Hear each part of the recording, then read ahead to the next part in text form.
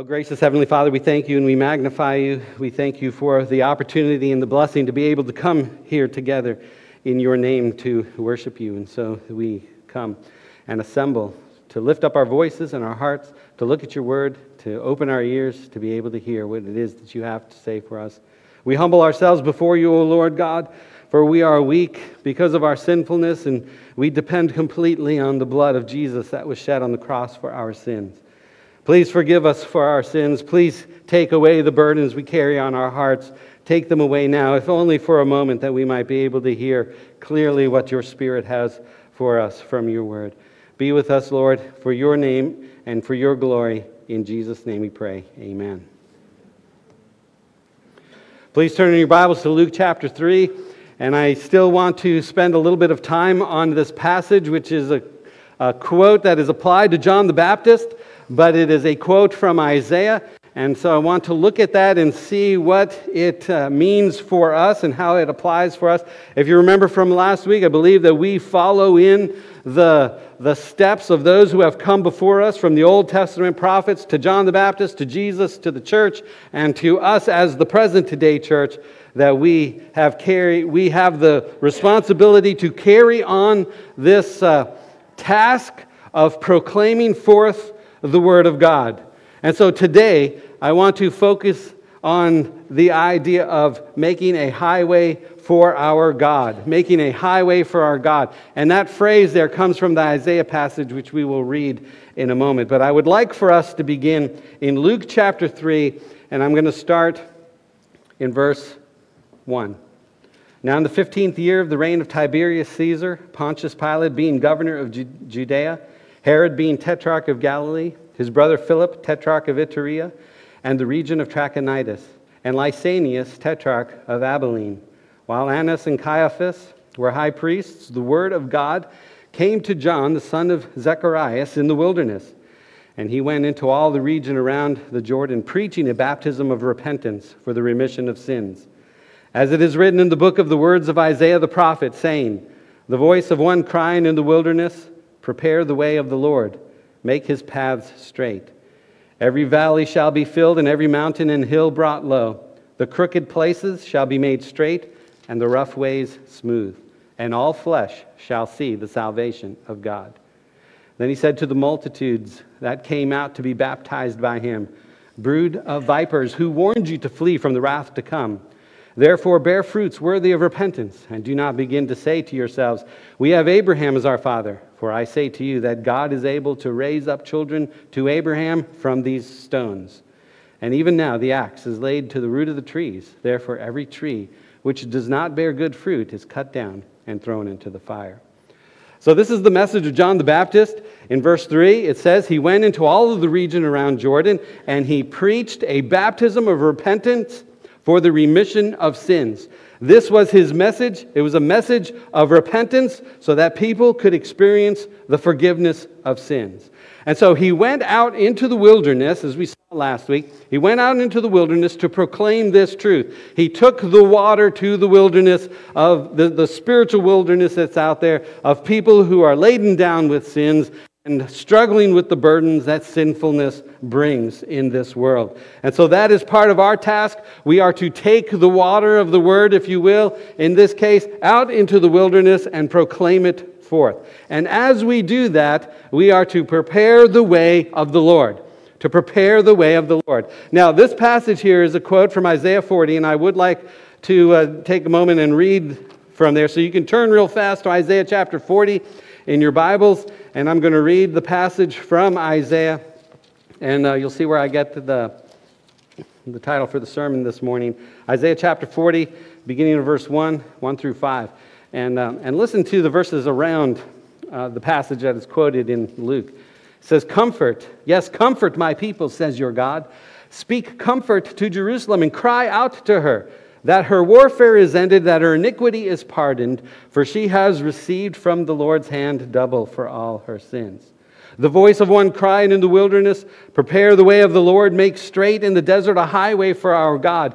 Every valley shall be exalted, and every mountain and hill brought low. The crooked places shall be made straight, and the rough places smooth. The glory of the Lord shall be revealed, and all flesh shall see it together, for the mouth of the Lord has spoken. So what a great passage. It is a passage of comfort. So here we are. You have people who are laden down with sin, who are burdened with sin, who have chosen to sin against God, and yet they have turned. And because they have turned, because they have repented, the prophet comes with a message of comfort. Comfort my people.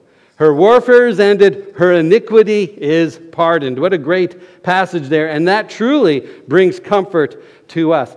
And so this passage here is the passage that is used in Luke chapter 3 to speak of the ministry of John the Baptist, and hence the ministry of the church. And so we have, prepare a highway for our God, which is from verse 3, Isaiah 40, verse 3 there.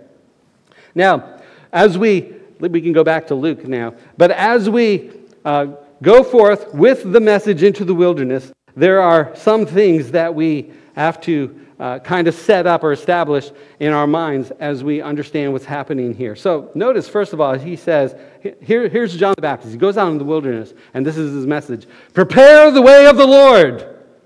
Make his path straight. Prepare the way of the Lord. Make his paths straight. And what does that mean? It means that the Lord is on his way. The Lord is coming. The Lord is coming. Get ready. He is coming. Prepare the way of the Lord. Make his paths straight. So the Lord is coming. Now we know as Christians, we know that Jesus promised when he rose and ascended, he promised that he was going to return, right?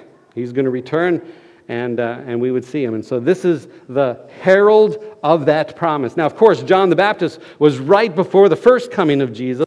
And in the first coming of Jesus, he was right there. And so John proclaimed it, that he was coming. And they were to prepare the way for him. And part of preparing that way was that ministry, that message of repentance. Look, the Lord is going to come. And unless you repent of your sins, basically, you're not going to see it. You're going to miss it. And that's one of the tragedies of all the Gospels. You know, you read through the Gospels, and it's amazing how, on the one hand, you had the crowds just kind of flocking after him, right? And you would kind of expect that. You would expect this multitude of people just to follow him and be his disciples. But the same throng turned around and yelled, "Crucify him." And at the end, you only have maybe 100 people who follow Jesus initially. The people missed it. They didn't see it. They didn't truly repent. Not all of them, anyways.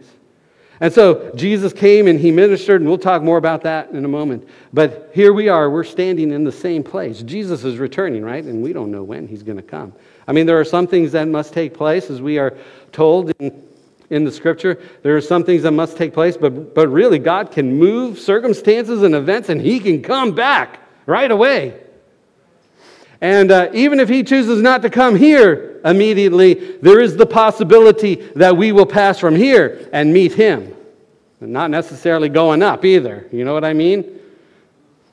Death brings us face to face with our Creator. And so, are we ready for that? Are we prepared? And that is the message. Prepare the way of the Lord. We will meet him soon. He is on his way. But there's a sense in which Jesus is coming now. When we talk about the message of the gospel, and we're talking about, believe in Jesus and ask for the forgiveness of sins, there's a sense in which when we do that, he comes to us. As it says in Colossians, and here's our first passage I have here out on the screen. It says, he says, "You therefore have received Christ." So Christ is coming. You have received him. You have received Christ, Jesus the Lord. So walk in him. And so here it is, we proclaim the message of the gospel, and there are people who do not know Jesus. But when they believe in him and ask for the forgiveness of sins, and he comes and he changes their lives, he comes to them. They have prepared the way, and he has come to them.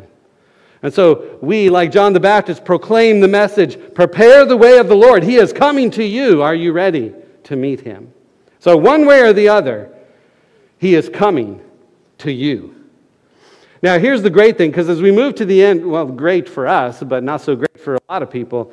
As we come to the end, we see verses that reflect the fact that everybody will meet Jesus at some point. There's nobody who's excluded from this. So, in Revelation chapter 1, verse 7, for example, it says, "Behold, he is coming with clouds," and you see what it says next? "Every eye will see him, even they who pierced him." So it's like his appearing to everybody is not just an appearing to those who are his. It is an appearing to everybody, even the ones who murdered him. He will appear to everyone. No one is excluded from that. And that makes the message of the gospel all the more urgent.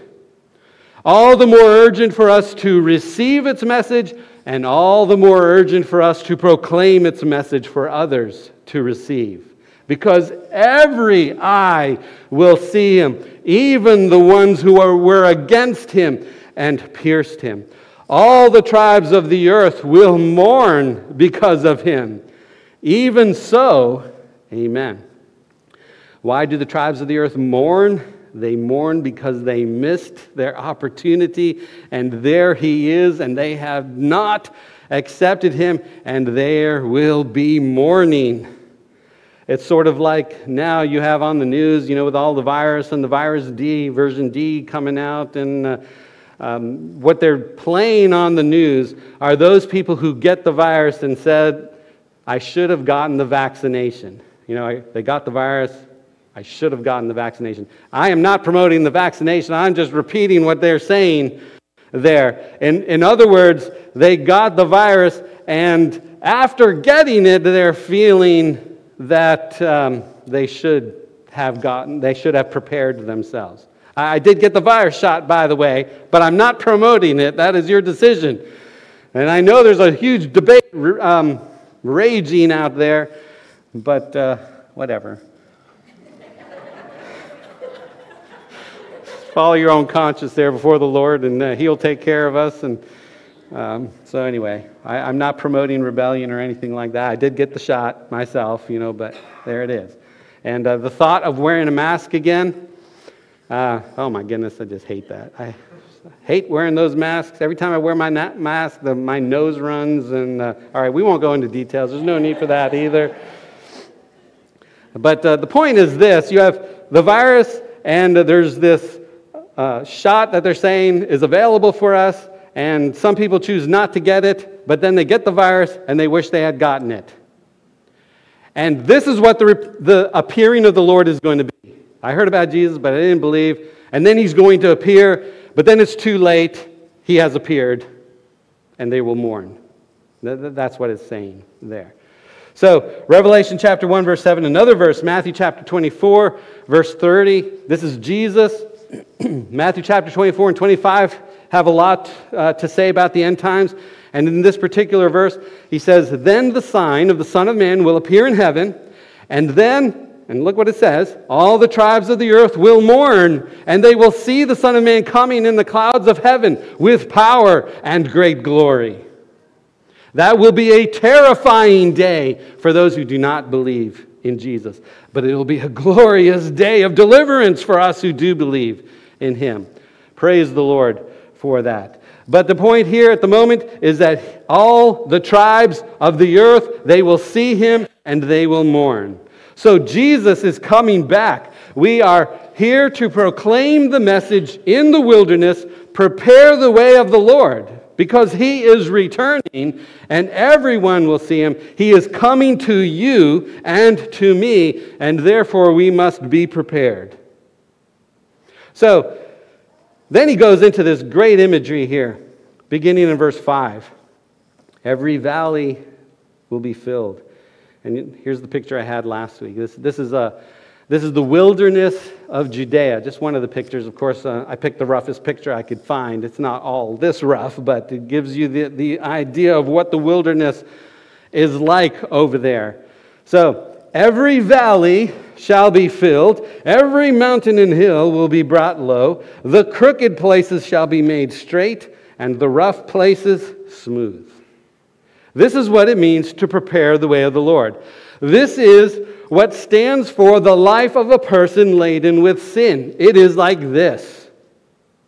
And what there needs to be a repenting of sin to turn the wilderness into a highway for our God, so that we are ready to receive Him. What a transformation, right? We can take all of this rough terrain and we can just smooth it out as if we were playing in our sandbox, and we can make this highway. And that's what we're supposed to do. This is not speaking of some little, this little, okay, yeah, I believe in God kind of thing. This is talking about a transformation of the heart and of the mind. It is talking about the changing of the life to be ready for Jesus. And of course, we don't want to forget that this is the work of the Lord. We proclaim it, but He brings the fruit. And so this is the work of the Spirit of God that goes forth and penetrates the heart and convicts the world of sin and of righteousness and of judgment, so that we have the opportunity to change our wilderness into a highway for the Lord. Now, of course, when we're talking about the mountains and we're talking about the valleys and we're talking about the crooked and the rough road, we're talking about, ultimately, we're talking about sin. It is sin that needs to be taken care of. It was a message of repentance that the Old Testament prophets preached. Repent. You have not been living like God would have you live. And remember, I know I'm preaching out here to us, but we're the ones who bear this message. If you're here and you believe in Jesus, I'm not preaching that you would ask for, salvation. I am reminding us that we have this message that we are to take out there to the people whose lives look like this, so that they can get ready like this. That's our job. So we're talking about a world who is full of sin that causes all of this trouble. And so we preach repentance that they might begin to prepare this highway for the Lord, because He's coming back. And so it is a message that we proclaim that involves acting. So John the Baptist, we just read it this morning. Well, part of it anyways. He wasn't just saying repent and believe as if, they didn't have to do anything except say, okay, I believe, and say a prayer, and that was the end of it. It was repent. What does that mean? Well, he said if you have 2 tunics, give one. If the tax collectors, they said, don't take more than you should. To the soldiers, he says, don't intimidate anyone or accuse anybody falsely. Be content with your wages. And so, there's some really practical changes that these people needed to make in their lives to show that they were true about their repentance. So it wasn't just kind of a head acknowledgement. It was a head acknowledgement and a heart acknowledgement that was to result in actual changes in their life. Repent. And so it is a message, the message that we proclaim, it is a message to act. So when we take the gospel to them and we say to believe, we are calling them to believe and to actually make changes in their lives. Now, don't get me wrong, we shouldn't wait. If someone is making a decision for Christ, we should never say, go get your life straightened out first and then believe in Jesus. I don't think that that's appropriate or proper. It is, you preach, believe in Jesus, and as you believe, you go make the changes. Don't wait. It's like the person who does not come to church until they make sure they get their life right. Have you ever come across somebody like that? Well, there's just I have too much baggage. There's too much stuff in my life. When I get it all straightened out, then I'll come to church. There's so many people like that. And why is that? Because really, when it comes down to it, they know that their life looks a lot like this. And they don't feel worthy to come to a place like this. If only they would come and see us, right? And realize that we're just like them. We're not very much different than them, except, we believe in Christ and trust in Him for the forgiveness of sins. But, the world a lot of times has this lofty, holier-than-thou view of us. Should they feel like that? What do you think? Don't raise your hand. We will counsel with each other, and I will set the counseling time if you think that we're better than they and they should not come here. We're proclaiming the gospel. This is the place. This is like going to the hospital. This is the spiritual hospital, right? Let them come, and we will love them. As long as they keep loving Jesus and are seeking to do what is right, we will love them and we will help them in their transformation of the wilderness. And really, this is part of the message. He said, prepare the way of the Lord. They said, what shall we do? And what did he do? He didn't say, go figure it out yourself. He told them what to do. He helped them in that. He gave them direction, and that's where we come in as a body of believers. We are to help them. So when we talk about some of these things, I just wanted to point out some of the imagery again. We talk about the mountains here. This is huge in Isaiah. In Isaiah, he talks about how the mountains stand for pride. So it says, for the day of the Lord of hosts shall come upon everything proud and lofty, everything lifted up, and it shall be brought low. In verse 14, 2 verses later, it says, upon the high mountains and upon all the hills that are lifted up. So what you have in Isaiah, he will often use the mountains and the hills, as in this verse. He will often use the big trees that are growing up to the sky. He will use them as a symbol of pride and loftiness. And this is one thing in the wilderness of the people, is this idea, this pride. In spite of their sin and in spite of the trouble they have in their life, there's a certain pride that goes along with it for some reason. And they'll say proud things like, well, I don't need God. God is for the weak.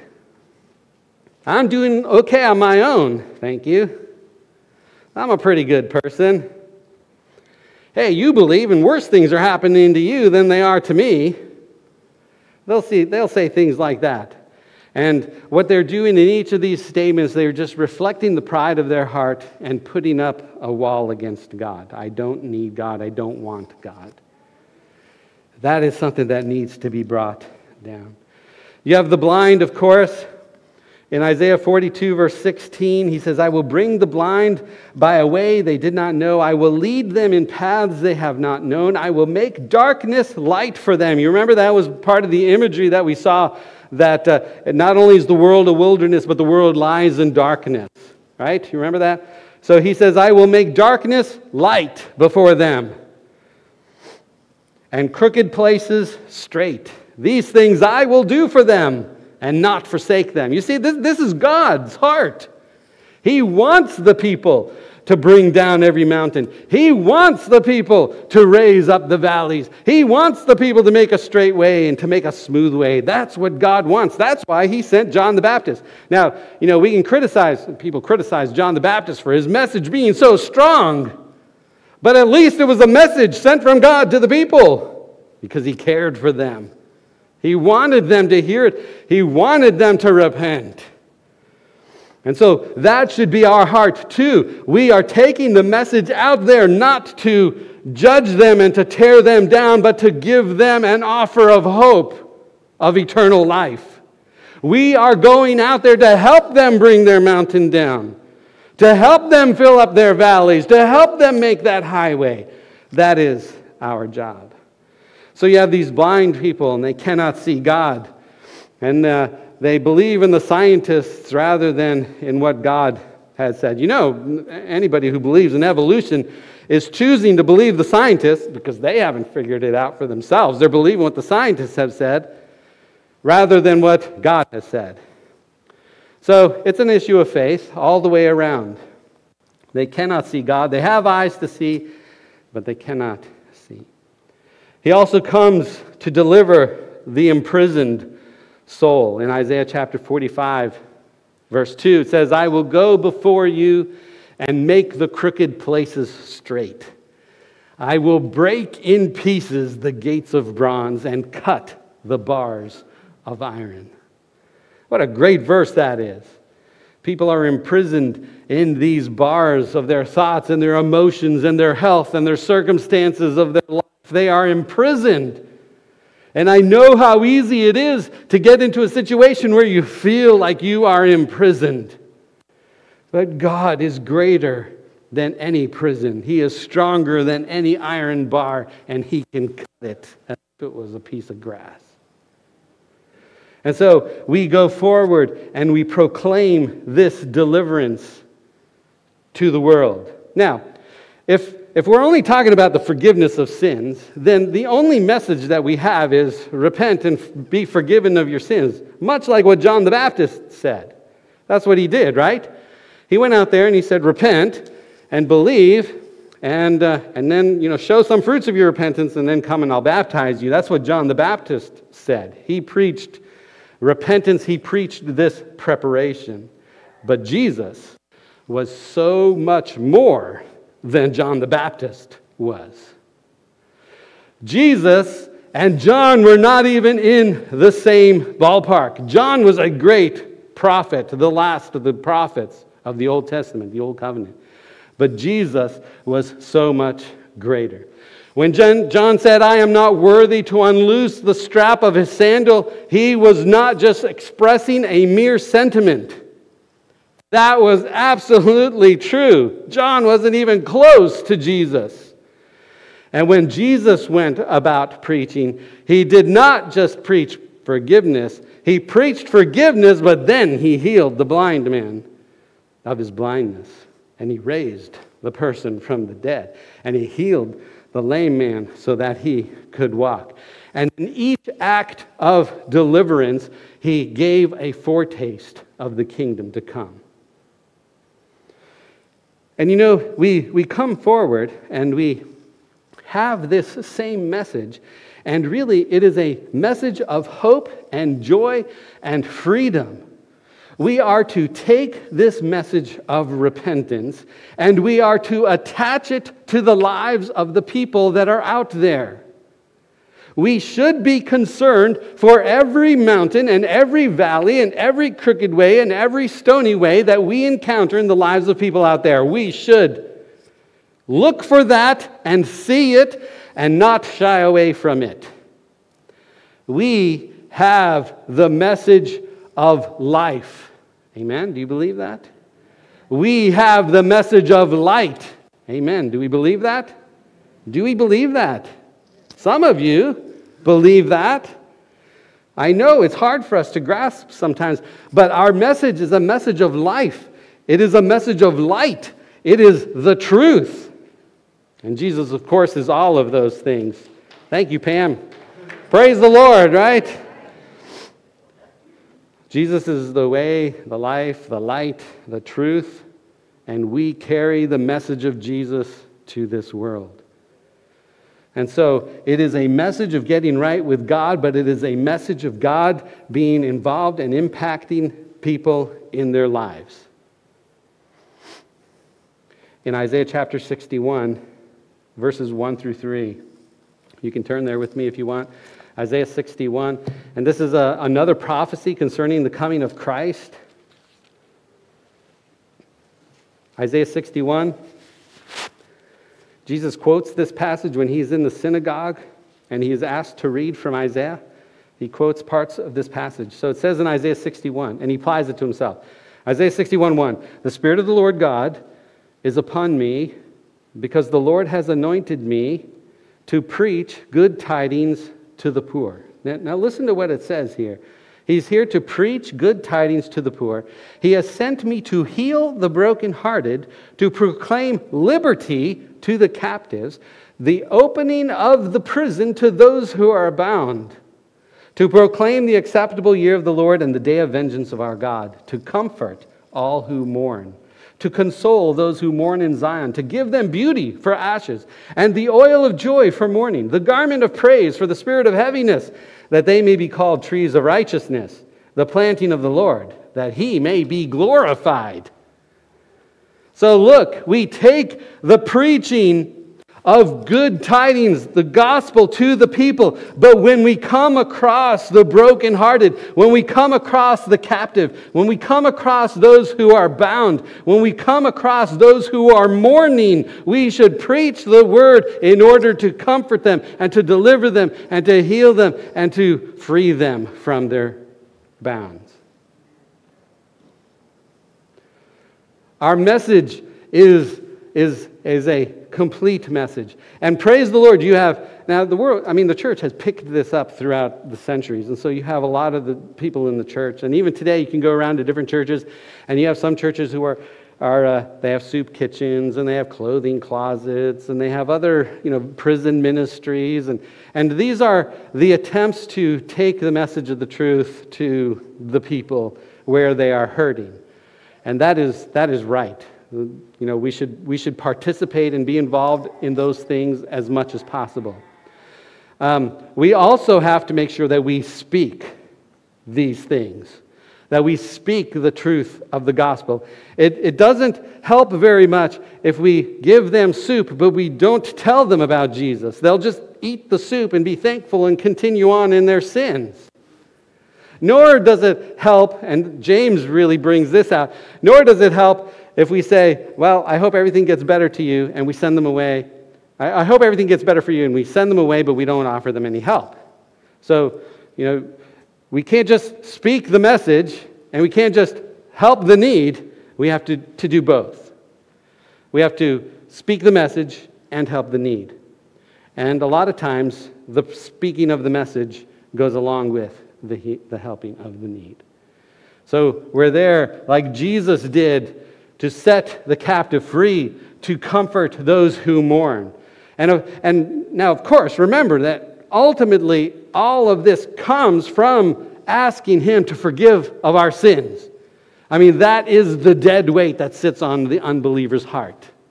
The sin is the biggest burden that needs to be taken care of. But it is attached to their life.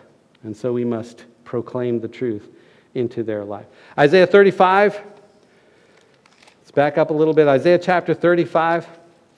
And again, we see some of what this means. Isaiah 35.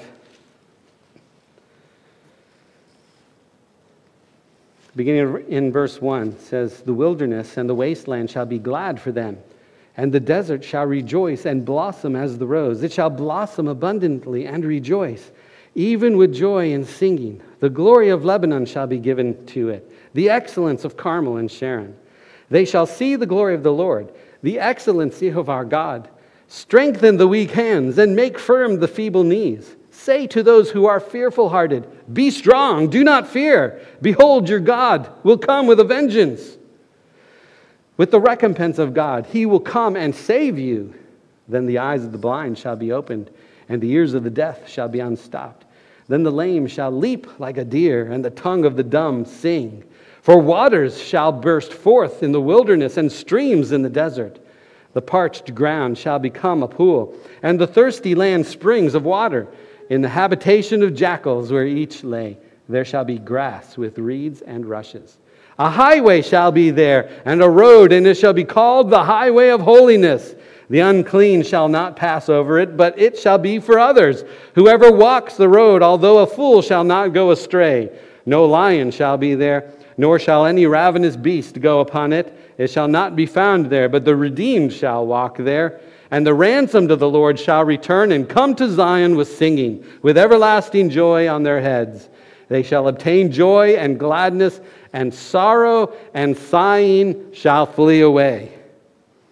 So, O church, this morning our message is to take the way of the gospel into the wilderness, to proclaim it in this world, and to be ready in the proclamation to transform this into this by the grace of God. And so let us proclaim it. Let us offer help. Let us bring the good news of Jesus Christ. Let us bring that news of joy and comfort to those out there who need it. They need it, just as we have needed it, just as we continue to need it today. Amen? So if you're here this morning as we sing our final song, I would encourage you to ask the Lord if you need help yourself, if you have some wilderness clearing that needs to take place in your life, ask the Lord for His help. But let us also ask the Lord for opportunities to take the message of the truth out there. And as we proclaim it with our mouths, let us serve the people with our hands, and let us meet their needs even as we tell them of the deliverance and the forgiveness that comes through Jesus Christ. Let's stand. If you have a prayer request, of course, you can come on up. I'd be glad to pray with you.